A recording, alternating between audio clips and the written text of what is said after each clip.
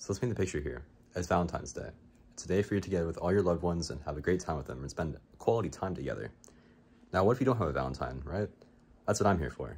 I'm not gonna be your Valentine. But yeah, let's get into it. Step one. Step one is you wanna have as much bad food possible on Valentine's Day for yourself.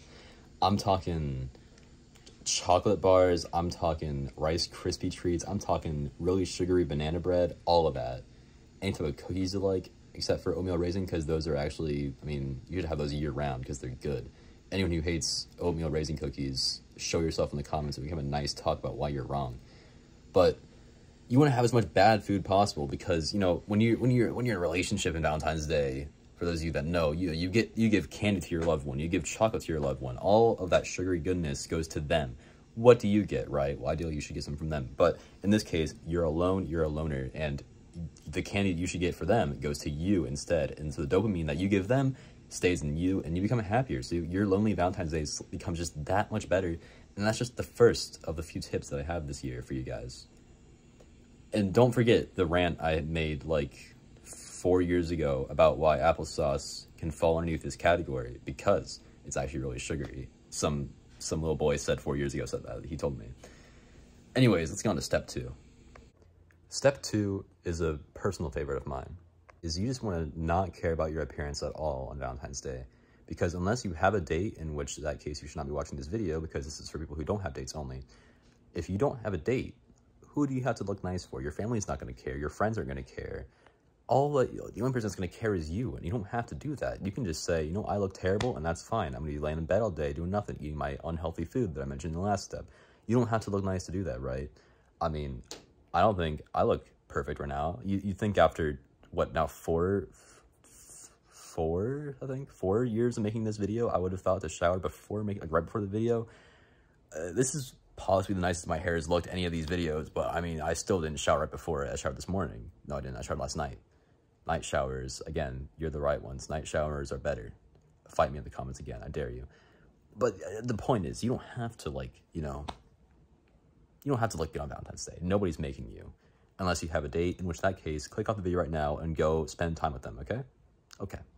Step number 3, you all know it, you all love it. It's the classic idea that if you're out in public, if you're in school, if you're at work, if you're at college, if you're at a family gathering, if you're at a friend's house, if you're at a party, if you're at anything, and you see a couple and you're like, I wish that was me. If you feel that feeling of jealousy and stuff, all you have to do is just take 2 pencils and take them to your eyes like that. It's been working for 4 years for me personally. Whenever I see one of those just situations, all you gotta do is just pencils to the eyes. I'm telling you, it works. Because if you don't do that and you just see that happen and you just let that emotion sink in, you're gonna feel just like hecka jealous. And that's just not what we want, is it? That's why I'm making this video, is to teach you how to not be like that. And one of those tips is to take pencils to your eyes. It works. Try this at home. Try this at home. If you see the situation happening, it will work. Trust me. It's a tip. It's working for 4 years. You cannot trust me more. I'm just saying. Step number 4 is an absolute classic, let me tell you. Is you want to distract yourself as much as possible from anything that might make you feel lonely. Now, there's a lot of things out there in the world today that can make you feel lonely, right? I mean, TikTok, social media in general just has, couple posts after couple posts after couple posts. And you think that you're like, dang, I wish I had somebody to send this to, or dang, I wish I had somebody to add in this. But what you have to do to avoid that is just find things that have absolutely nothing to do with Valentine's Day. I'm talking like video games, like I've mentioned before, and I forget what year it was, but I'm saying like you can play video games, you could read a book, a non-romance book, of course. Read like a mystery book or something. Read something that's going to make you not think of couples and love and hearts and everything, because that's going to make you feel lonely. You could also, I don't know, do a puzzle, do a word search, do anything you can to just distract yourself from the harsh truth that you're alone on Valentine's Day. So do as you will, find ways to distract yourself, and that helps numb the pain just that much, and that makes a difference with the rest of the tips. So keep that in mind. Now, in the last 4 years, I've had a special solution for each video, exclusive to that one. So this video also has an exclusive little bonus at the end for another tip on how you guys can stay happy on a lonely Valentine's Day. Year number 1, I had a weird skit. Year number 2, I brought in my dog. Year number 3, And year number 4, I made a cake with some friends. Now, year number 5, here is my new pristine cream of the crop solution for you guys. Let's go upstairs and find out. All right, hey, welcome to my room. This is where I'll be showing you our 5th and final, for this episode at least, tip on how to survive a Valentine's Day all by yourself without a partner. But first, we gotta get into uniform for this one. So, let us begin. The 5th and final step for this episode is to sleep.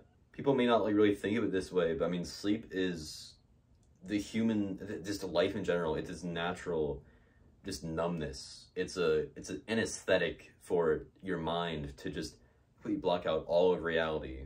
I mean, when you're asleep, you're in a whole different world, you know. When you're asleep, I mean, everything is completely different. I mean, it's no grasp on reality, and this seems like just the thing some of you guys may need to survive Valentine's Day with the harsh truth that you're all alone. Sleeping for 24 hours is difficult. I think my personal high is 16 or 17 hours in one sleeping. So sleeping from 12 a.m. February 14th to 12 a.m. February 15th might be difficult. Yeah, I agree. It probably will be. But if you put your mind to it, you can do it, and you can just completely block out the entirety of Valentine's Day. And you'll know how you want to deal about it. You'll wake up the next day and be like, you know, it's February 15th. I don't care if I have a partner or not now. So when you're sleeping, you can have dreams. I mean, you can dream about just about anything really, and you can go on your own little adventure in your mind, and that will completely block out all of the horrible realities of you being alone and stuff, and you'll be just fine. Wake up the next day feeling refreshed and ready to begin a new day and a new year until the next Valentine's Day, which maybe then you'll have a partner. So, without further ado, let's demonstrate.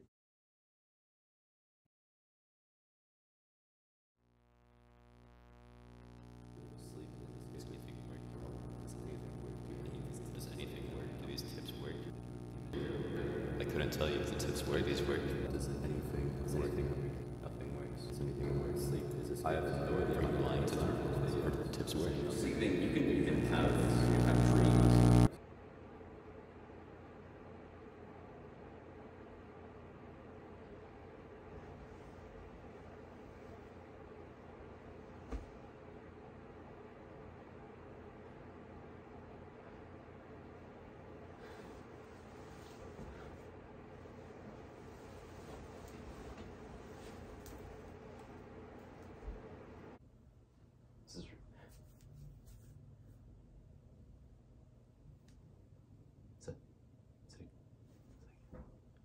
Hello? Hello? You are a camera. Listen, I don't know if this is in real life. I don't know if this is what this is, but I just see a camera from Andy to talk. I don't know where I am. I don't know what's happening. I think I'm dreaming, really, but no. Why is it always you? Why is it always you? You're not real. You're not real. I'm just dreaming. You're not real.